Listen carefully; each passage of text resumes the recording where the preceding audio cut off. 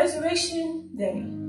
These are announcements and observations for today, April 17, 2022. Today is Easter, which commemorates the resurrection of Jesus and his ascension to heaven. The youth ministry is in charge. Board meeting will be held this Tuesday, April 19th at 7 p.m. on Zoom. Bible study will be held this Wednesday, April 20th at 7 p.m. on Zoom. Shakespeare choir rehearsal will be held this Thursday, April 21st at 6:30 p.m. Next Sunday, April 24th, our first pastoral candidate, Reverend Roosevelt Watson, will be preaching. Please make plans to attend. Amen.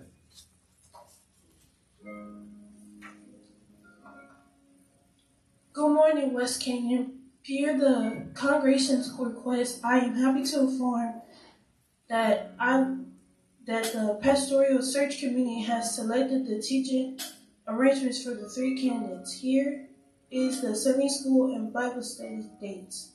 Reverend Roosevelt Watson, Sunday school, May 15th at the church. Bible study, May 18th via Zoom. Reverend Sholton Rubin, Sunday school, May 22nd at the church. Bible study, May 4th. Reverend Robert Jimerson, Sunday school, May 8th, the same day he is preaching. He hasn't let us know the Bible study date yet, but he will either May the 11th or May the 20th. Thank you for putting your trust in this committee, and we pray we can continue with God's help and yours in finding the right shepherd to lead West Kingdom to the next level in kingdom building. In Christ, the West Kingdom Pastoral Search Committee. You can pay your tithes and offerings via Cash App, $ West Kingdom. Mother Carol Pugh would like to say a special thank you for your thoughts and prayers for her and her family. She truly appreciates each and every one of you. Bless you all. Amen.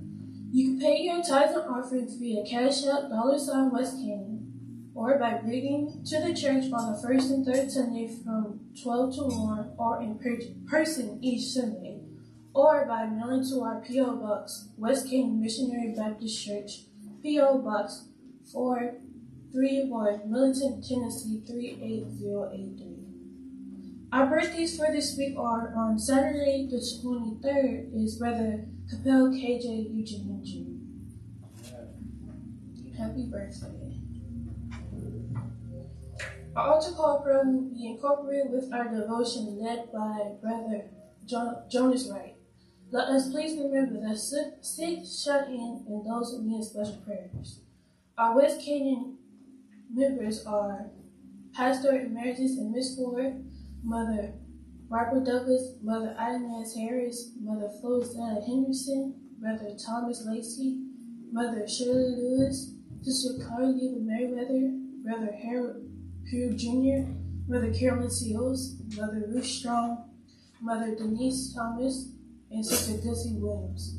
All military personnel, Brother Patrick Allen Jr., Brother Marshawn Fry, Sister Samantha Lacey, Brother Gary Jackson, Sister Erica Jordan, Brother Quentin Jones, Brother Joseph Anthony Musso, Brother Malik Pugh, Brother Devontae Seal, Sister Kenesha Smith, Brother Leroy Snell, and Brother Corey Strong. Please remember the family and friends of our West Canyon members. Brother Latarius Aaron, Brother Hubert Beard, Brother Fred and Nellie Bell, Sister Kenesha Burks, Brother Andrew Burnett, Brother Harry Irwin, Sister Rosemary Eubanks, Brother Carlin Gandy, Brother Charles Hall, Brother Calvin Jones, Brother William and Sister Angie Jones, Brother Wayne Kelso, Mother Janie Parker, Sister Dorothy Patterson, Reverend William Reynolds and family, Sister Danielle Smith, Brother Michael Shep, Sister Phyllis Shep, Sister Dorothy Taylor, Sister Grace Taylor, Brother John Thomas, Sister Lisa Warfield, Brother Ronald Wilson, Brother James River, and Brother Benjamin Rancy. Good job, babe.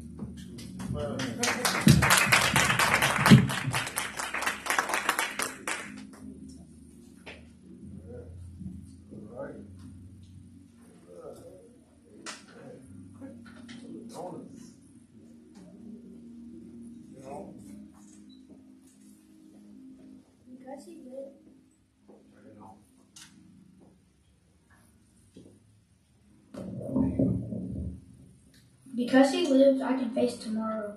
Because he lives, all fear is gone. Because I know he holds my future in life is worth the living just because he lives.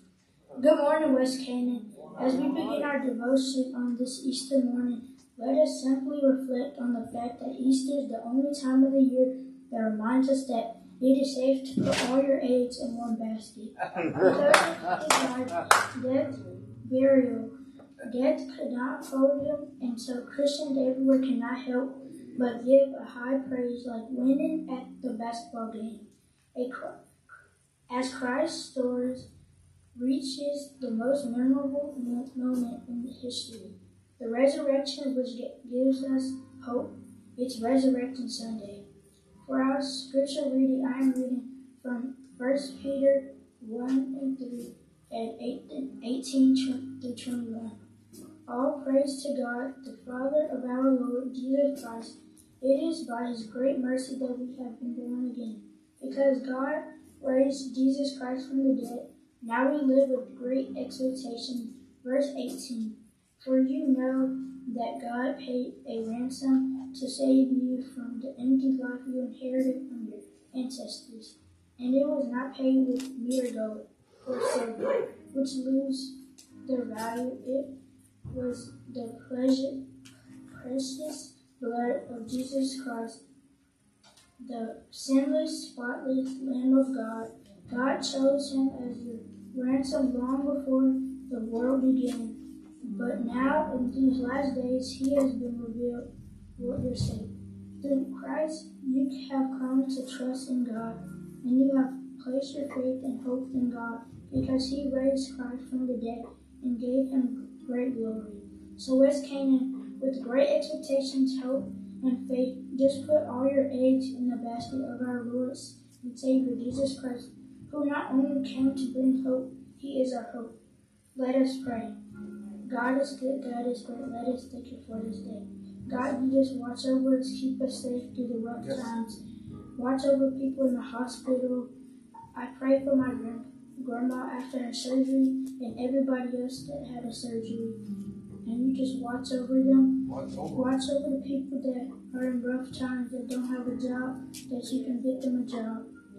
And they will have a better life. And you watch over us, keep us safe through anything that we're going through. And you love on us. In Jesus' name I pray. Amen.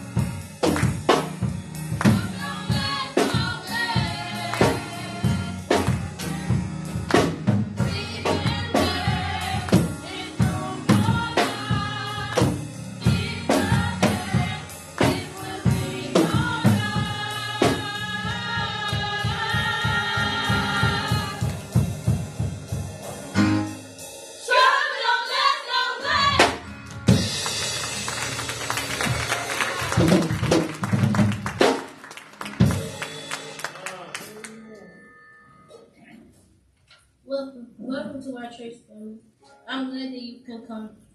We are honored to share this day with you as we worship God's rising sun. I hope that God has touched your life as we worship side by side, and that you leave this place today with the peace of God inside. For you so welcome in this place, and I hope you'll come again to join with us in the fellowship and make some special friends. Whether you are joining us here in the sanctuary or watching on Facebook Live or Zoom, we trust that this service will be an encouragement to you. Welcome, welcome, welcome.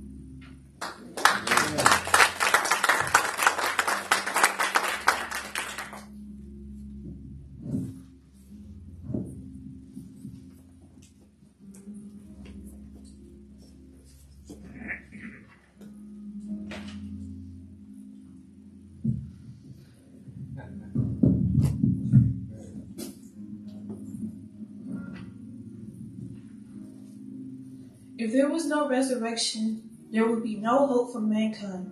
We would have no second chance and no peace of mind. The love of God is clearly seen in the sacrifice of his Son, who took our punishment and our sin and offered redemption for everyone. Had not Jesus died on the cross, had his life not been sacrificed, there would be no forgiveness of sin and there would be no eternal life. Jesus did no wrong and knew no sin, but for love's sake he died, so our sin debt could be paid in full. He gave himself to be crucified. The good news of salvation comes to us by the way of the cross. God raised up Jesus from the dead so that no man need to be lost. Oh, what love the Father has for us, shown by the gift he freely gave, so that we could have a second chance. God raised Jesus from the grave. Amen.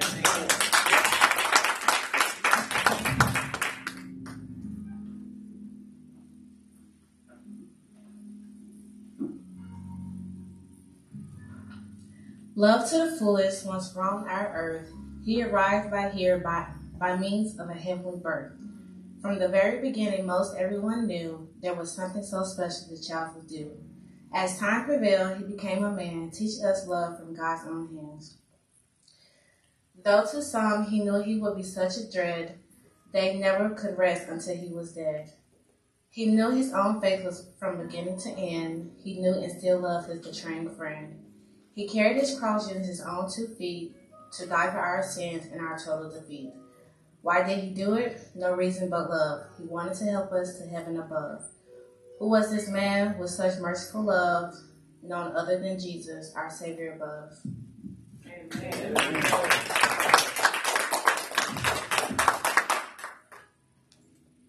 Resurrection. Ridiculed and mocked, nailed to the cross, each of his followers mourning his loss. Set down from high, placed in a cave, a movable stone in front of his grave. Roman soldiers guarded the soldier's room, rejected attempts into the tomb. Entrance sealed so no one could steal Christ's body, which had a great appeal.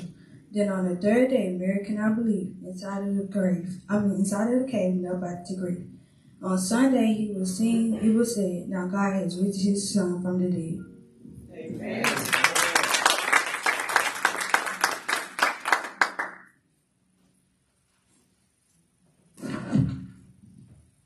3 years and 12 friends. We've been given the greatest gift, the most precious, wonderful promise ever made. It's about the resurrection. This truth will never fade. His gift is for all eternity, not just a moment in time. He's given us a mind-boggling gift. He was innocent of his crime.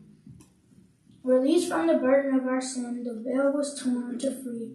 A promise delivered as the prophecies told, the ancient ones could see.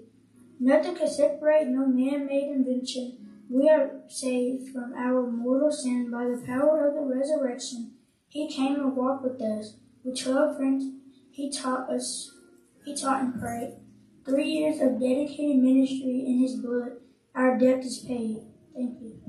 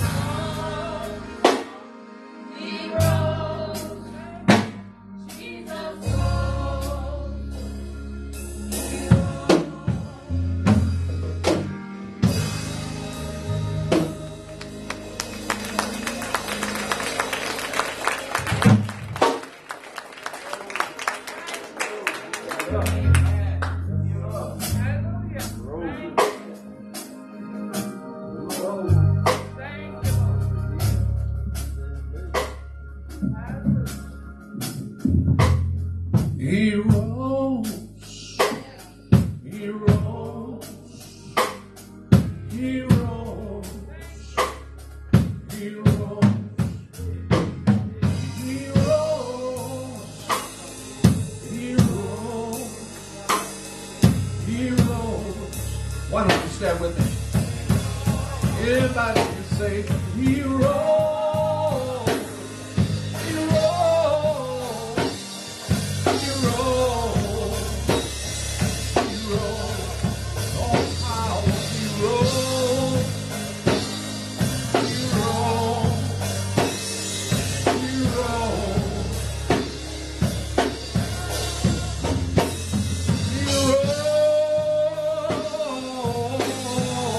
rose, he rose, with all power, with all power, all power, with all power, all power, power,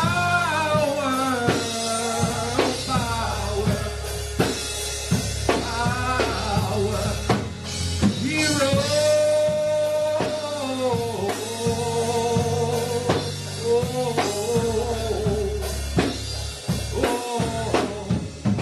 One more time. Power, power, power.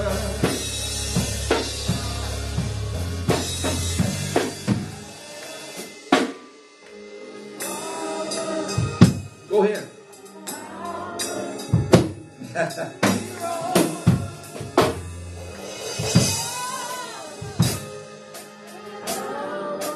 This is Resurrection Sunday, isn't it?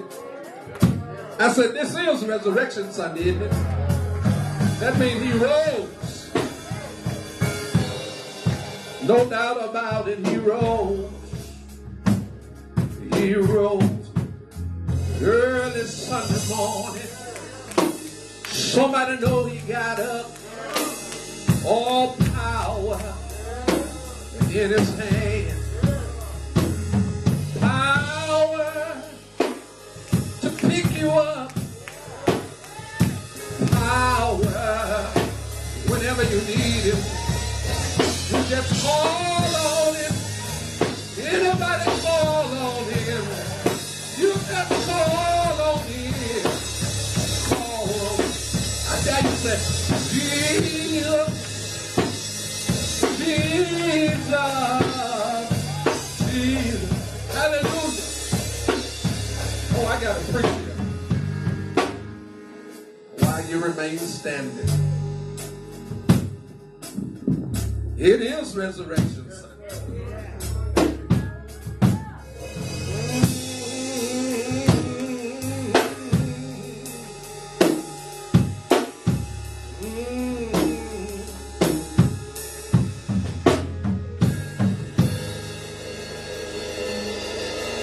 Come on, let's give God a hand clap of praise.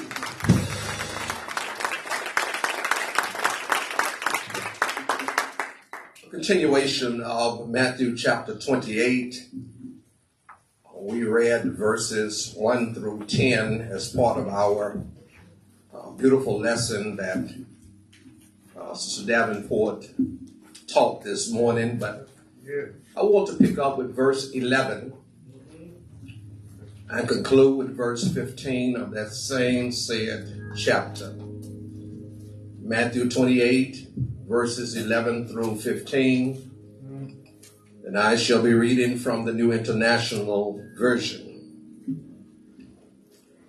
While the women were on their way, some of the guards went into the city and reported to the chief priests everything that had happened. And when the chief priests had met with the elders and devised a plan, they gave the soldiers a large sum of money, telling them, you are to say, his disciples came during the night and stole him away while we were asleep. If this report gets to the governor, we will satisfy him and keep you out of trouble. So the soldiers took the money and did as they were instructed. And this story has been widely circulated among the Jews to this very day. I want to talk today on this Resurrection Sunday and Easter faith in a Good Friday world. You may be seated. An Easter faith in a Good Friday world. All right. Even before the insurrection that occurred last year, many of you who are in my age category will remember the Watergate scandal, which rocked the nation in the early 70s. It created a crisis of credibility regarding faith in government and in our elected officials. Watergate was the building where the break-in occurred. It was in Watergate where officials of the Republican Party tried to obtain some sensitive documents of the Democratic Party. And in time, bits and pieces of information began to circulate that the crime involved persons in high positions within the government, even some of the right-hand men of the President of the United States. Much effort was spent in an attempt to cover up the trail of this deed and to protect those in high positions who might be implicated. And after much investigation, it was discovered that Richard Nixon, the President of the United States, had knowledge of the crime and was, in fact, a part of the cover-up. President Nixon ended up resigning his office as president, and he left that office in disgrace. People no longer called him Mr. President, like they usually call those who leave the office. He came to be known throughout time as Tricky Dick. And the term Watergate came to mean a cover-up and a scandal, particularly regarding persons in high places.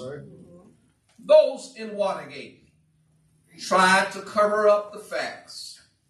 They tried to cover up the truth, but they found it impossible to do so. They tried to live as if certain things had not happened, but in the end, they were not able to do so.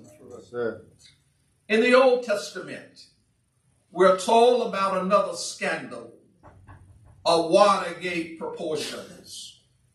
It occurred during the reign of David as king of Israel.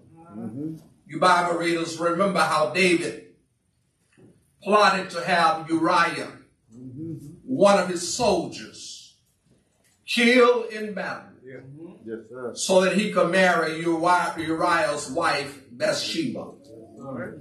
You remember how he was having an affair with her and she was carrying his child. And with the death of Uriah, David thought that he could cover up his misdeeds. But it was Nathan the prophet who implicated David and delivered God's word of judgment upon him. Well, in the time allotted to me this morning, I want to share with you the story of another effort to cover up the truth, which is more dastardly and more despicable than Watergate, or even the misdeeds of King David. according to Matthew's writing, when Jesus was crucified, the religious leaders remembered his promise that he would rise again. While they did not exactly believe Jesus, they feared that our Lord's disciples would be as devious regarding the resurrection promise as they had been in the execution of the crucifixion plan. So to prevent the disciples from stealing the Lord's body from its resting place, they asked Pilate to secure the tomb against theft. You remember how Pilate appointed soldiers to guard the tomb, told them to secure it as best as they could. They sealed the entrance with a stone, and they stationed a guard there. Like David and like the Watergate criminals, they secured truth and righteousness in the tomb as best as they could. My brothers and sisters, sooner or later, we are going to learn there is no human security system against truth, righteousness, and the promises of God. No number of lies can bury truth forever. No amount of wrongdoing can bury goodness and righteousness forever. No earthly power can prevent God's promises from coming forth in the fullness of time. Toward the dawn of the first day of the week, Mary Magdalene and another Mary went to the sepulchre. According to heaven's time plan, there was an earthquake in the vicinity of the tomb where Jesus had been buried. An angel of the Lord descended down from heaven, rolled back the stone, and sat upon it. His countenance was like lightning, his raiment white as snow. And for fear of him, the gods trembled and they fainted. The women who had come with spices to anoint their Lord's dead body stood still as these fierce armed guards fainted. Although these guards were armed, they were equipped with the finest weaponry of the world. They just could not stand when the word of Christ was fulfilled. They could not stand when righteousness was resurrected from the tomb.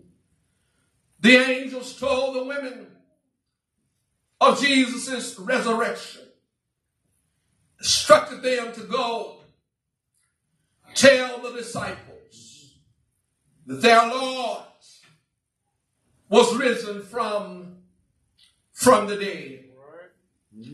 And as the women went on their way, some of the soldiers went to the city. They told the chief priest what had happened. The priests then assembled with some of their cohorts. And they planned to enter into a plan of deception. And after some discussion among themselves, they decided to bribe the soldiers with money. Have them tell the people that the disciples came by night and stole the body of Jesus while they were asleep. If word came to Pilate then intercession will be made on their behalf to keep these soldiers out of trouble. According to the scriptures, the soldiers took the bribe. They took the money. They did as they had been directed. The bribery of the soldiers was only one more act of dishonesty among a number of others in the plot by the religious leaders to discredit and to destroy Jesus.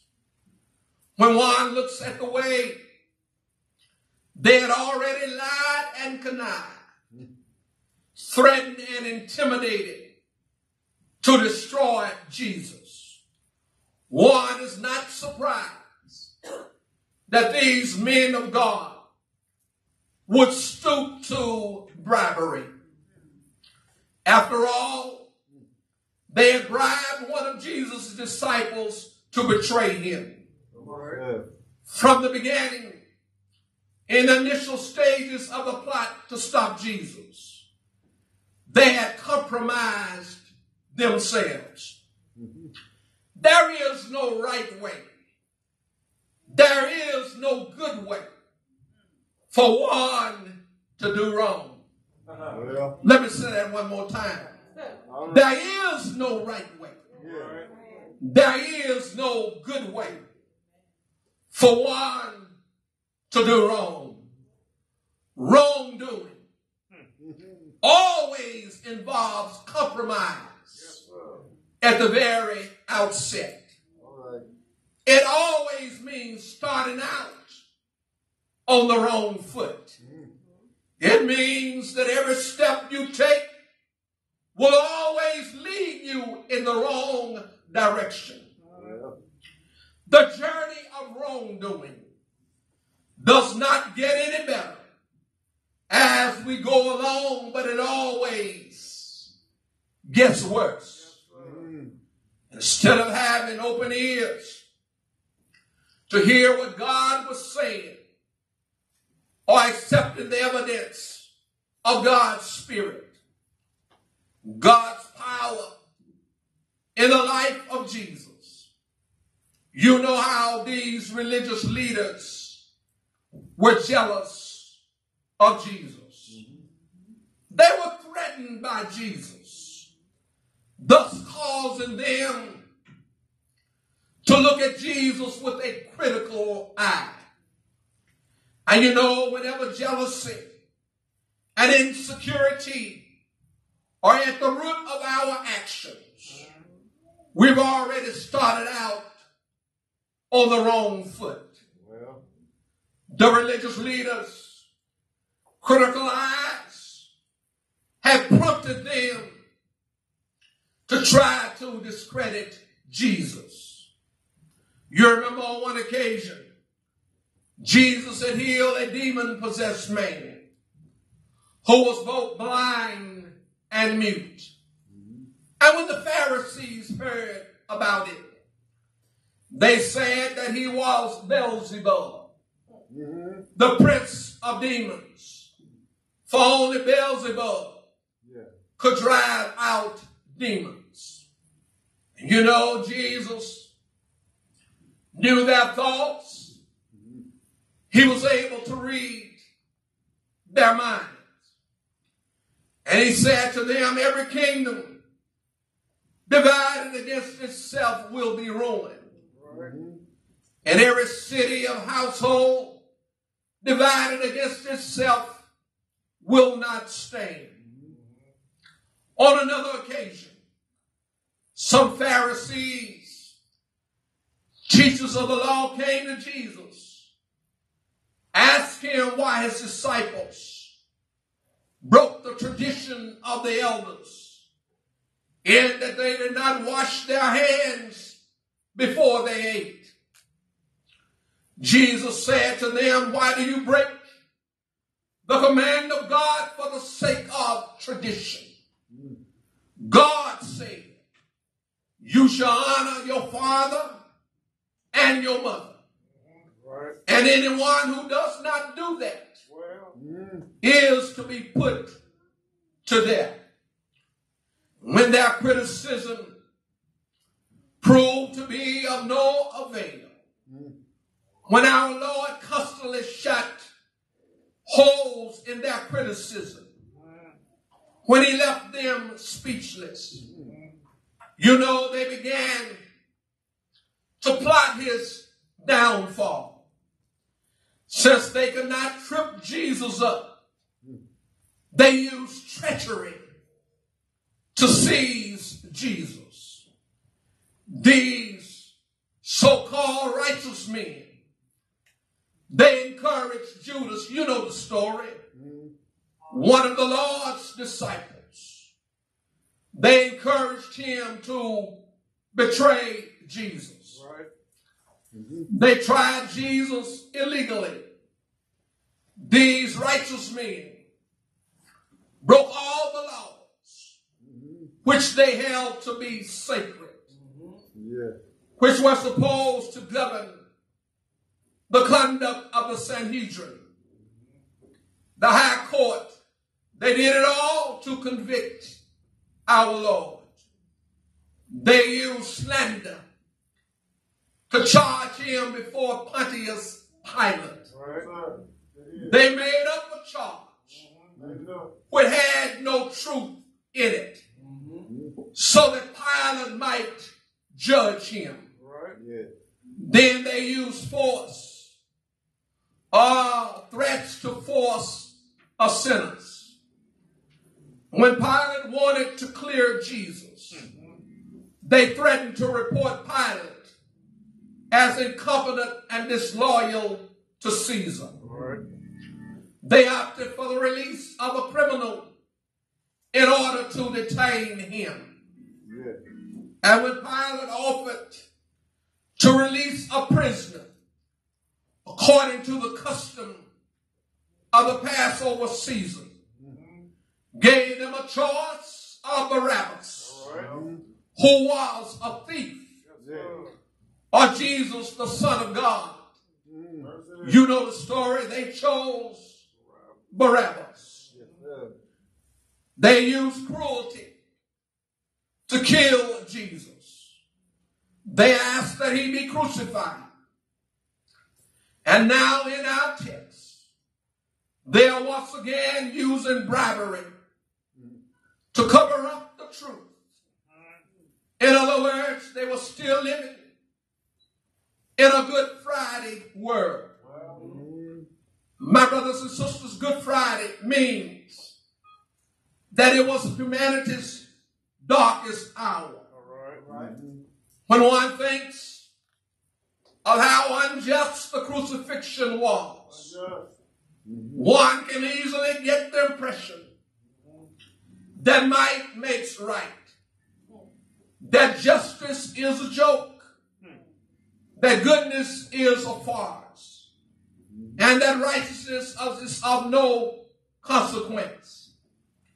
When one looks at Good Friday, one can get the impression that God's face had been turned away from the creation, that we have been left to reign, and the actions of human beings who had the power to manipulate and control our destinies to fit their selfish purposes. When one looks at Good Friday, one can get the impression that money and power can control human destiny. Good Friday, somebody ought to help me here, tells us that bribery and corruption rules this world. Good Friday tells us that we are the masters of our own fate. Good Friday tells us we're the captains of our own souls. Good Friday tells us that it's our own thing, that we can do whatever we want to do. There are people today who still act like that we're living in a Good Friday world. Well, we see today in Mr. Putin's attempt to take over Ukraine as his forces bogart and rape their way throughout the land. The religious establishment of Jesus' day was trying to perpetrate one of the greatest hoaxes that was ever played on humanity. It was a hoax as big as the one President Trump played on the American public, saying that the election was rigged and was stolen from him. It was a hoax as big as the one that Satan played on Adam and Eve out in the Garden of Eden. Yes, they wanted us to believe that the sin of Eden, which fashioned Good Friday, triumphed, and that the Good Friday world of sin and violence is still intact. There are those who act as if nothing happened Good Friday to change the reign of sin and violence. Some of us have come to declare today that the hoax did not work. The soldiers may have sold out, but the women carried the good news that the resurrection had not been sidetracked. You know, Jesus was not stopped from appearing to the women.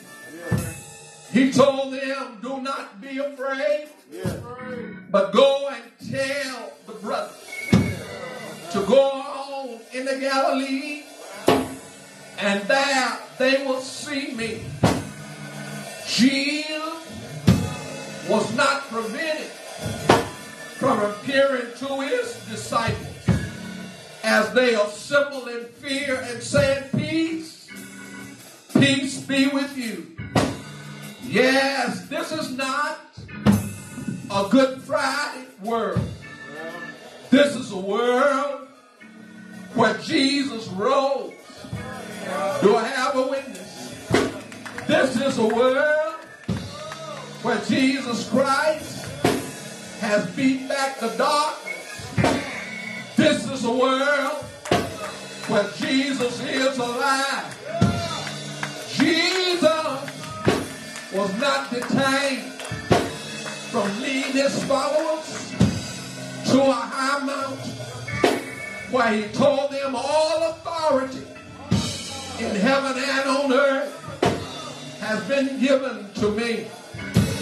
Go and make disciples of all nations, baptizing them in the name of the Father, baptizing them in the name of the Son and the Holy Spirit.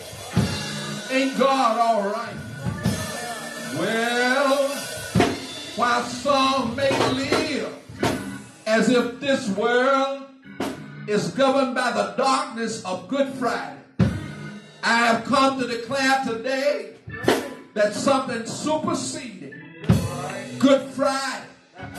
It is an Easter faith which rejoices in the reality of the risen Lord. It's an Easter faith that our Lord is alive. It is a faith that gives us hope. It's a faith that gives us love. It's a faith that gives us justice. It's a faith that forgives us our sins. Jesus is Calvary's hero. Jesus is the great spoiler. Jesus is the conqueror of death. Our Easter faith tells us that right that hope, justice, and peace have not been defeated. Not only are they alive, but Jesus, he reigns forevermore. If having Easter faith means anything, it means that we have a reason for holding on to God's unchanging hand. We have a reason for rejoicing in spite of all that we go through. If we just hold on a little while longer, everything will be all right. Ain't God all right? I say, ain't God all right? Well, I got to leave you here. But the story is told of an elderly lady who would come to church. She would rejoice every Sunday. If the preaching was good, she rejoiced. If the preaching was bad, she still rejoiced. If the choir sang good, she rejoiced. And if the choir sang bad, she still rejoiced.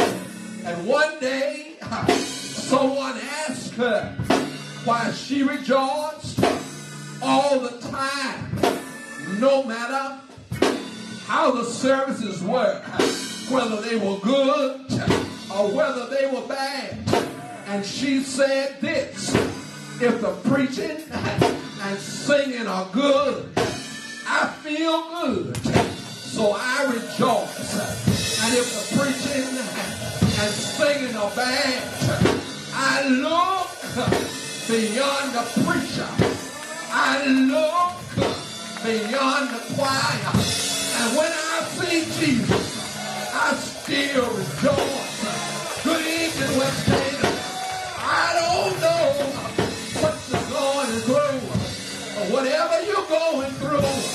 When you see Jesus, you ought to have a reason to rejoice. Easter faith means I can rejoice beyond Good Friday sin. And Easter faith means I can rejoice beyond Good Friday's hopelessness.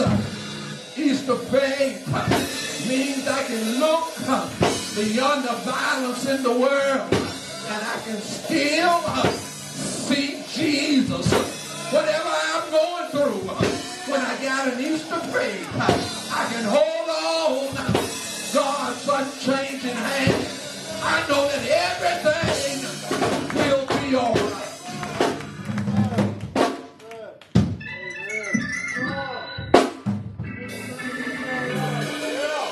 I can look beyond all that I'm going through, and I can still rejoice. Do you have anything to rejoice for today? You may be down and out, but I can still rejoice. I can look beyond that unemployment. I can look beyond mounting bills. I can look beyond all these high gas prices. I can look beyond all of that and know that if I keep my hand in God's hand. Oh, look, I ought to have a witness here. That everything. Oh, somebody here ought to know that everything gonna be all right. I just keep on looking to Jesus. I can just keep on rejoicing. I can even look beyond death. See Jesus reign as the life, as the resurrection. And I just keep on rejoicing. I can look beyond the tomb of a Good Friday. Tomb that held death. But I can see the womb of an Easter morning that brought forth life. you know what I do? I just keep on rejoicing. Yeah. When I see Jesus reigning with all power. Oh, I'm trying to get out of here. When I see him reigning with not some power, but when I see him reigning with all power in his hand, you know what I do? I don't know about you, but I just keep on rejoicing. Oh, hallelujah. And when I see Jesus, songwriter said, the one who died for me. I don't Calvary. When I see Jesus. When I see Jesus. When I see Jesus.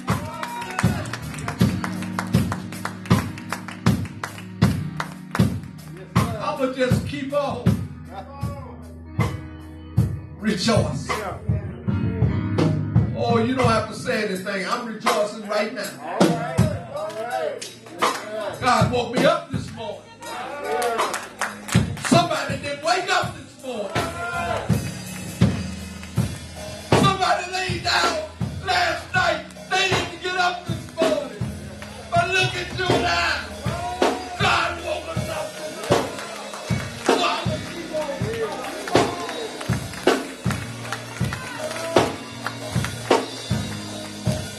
Thank you, Jesus. Somebody said thank you. Can you rejoice today? In spite of all you're going through, can you praise God today? This is Good Friday. 2 years ago, people would die. But you and I, we're still here.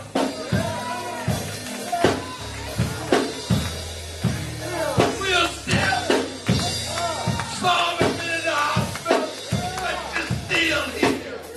You ought to stand on your feet. You ought to give God some praise. You ought to thank God that on this Easter Sunday morning, I got a reason. I got a reason. I got a reason.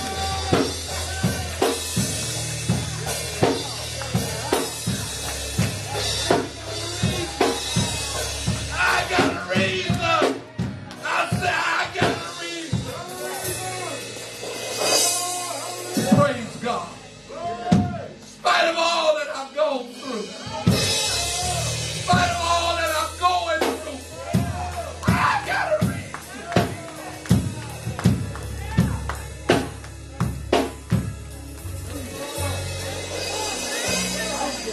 Thank you.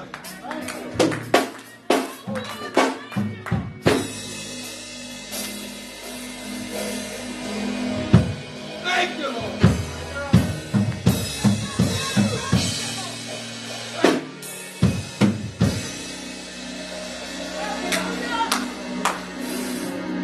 Hallelujah. Praise you, Lord.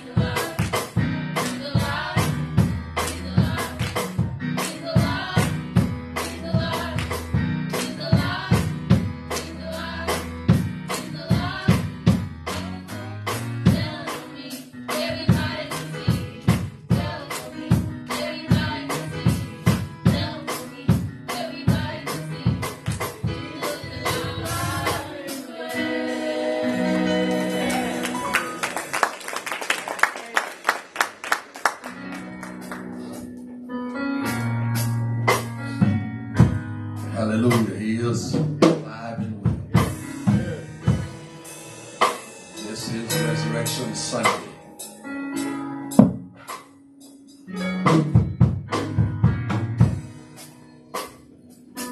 We prepare now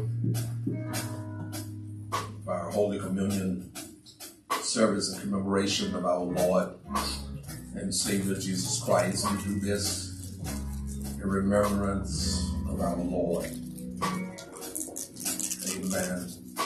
Many times our tradition here may be the first Sunday, but I think it's always befitting on Easter Sunday, amen, to remember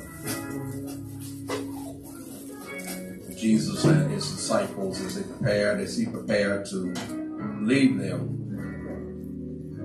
reminding them as often as they eat and drink, they show forth his death and suffering. If anyone has not received the bread and the wine, if you would raise your hands and make sure that you receive that, you'll be able to participate with us. Anyone need to receive that? Amen. And certainly we trust that you also have the prayer of confession. Amen. The prayer of confession that we'll be able to participate together. Amen. With that being said, I'm going to ask that we would stand. Amen. Our prayer of confession.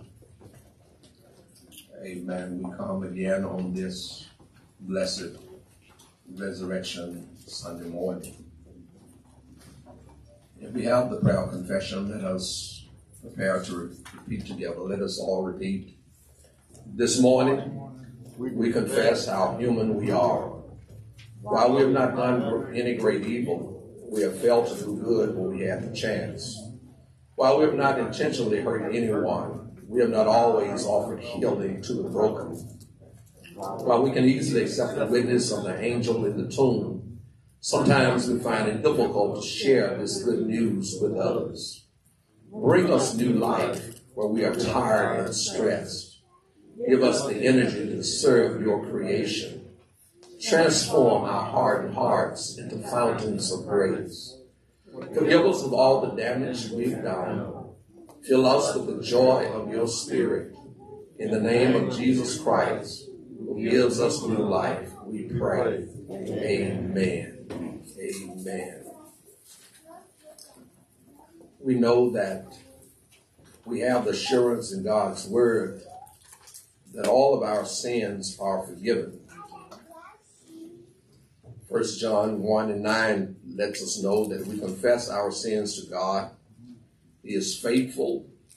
He's just to forgive us of our sins and to cleanse us from all wickedness. Amen. Let us bow our heads for a word of prayer. Our Father, again, we come before you this morning. We come before you today to just thank you for all that you've done for us. We thank you for this moment that we have to come here on this blessed resurrection morning. Father, the last time that many church doors were open on this Sunday was back in 2019. But Father God, between then and now, you continue to watch over us. Yeah. Lord, we just pray that you will continue to be with us. Continue to strengthen this West Canaan church family. Continue to throw your arms around us. And as we prepare to come to the table, we leave behind us those things that would hinder and hold us back. We come before a table that's spread.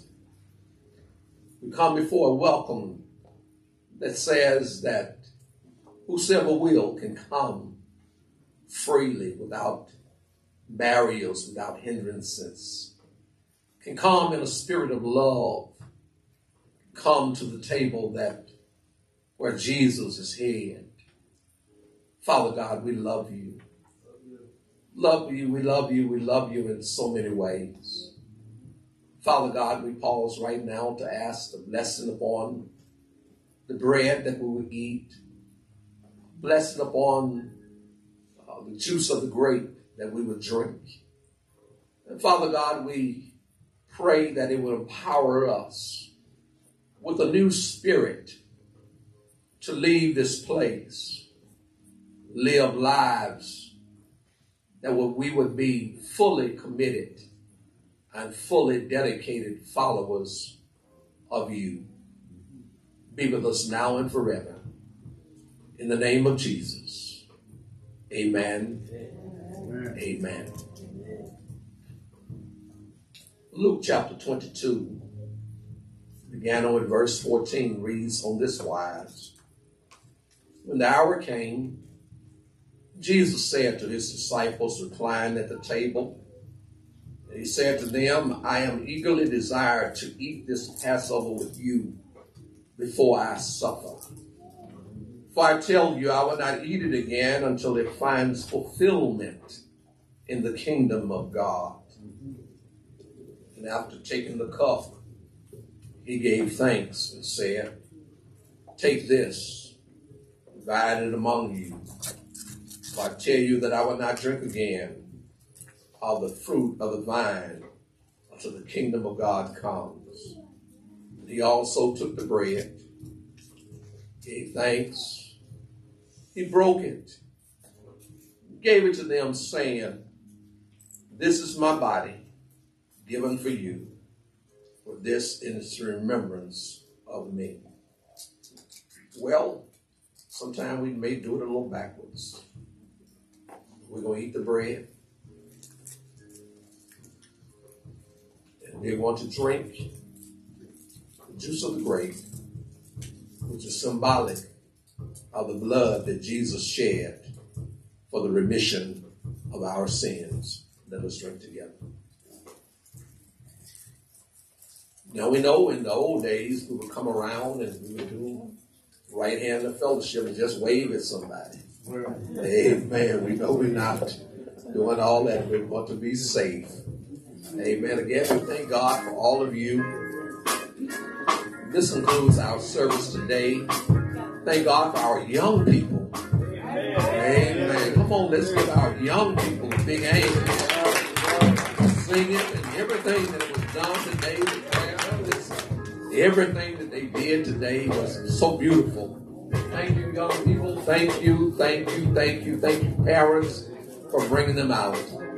And now may the grace of God, the love and fellowship of the Holy Spirit be with us now and forever.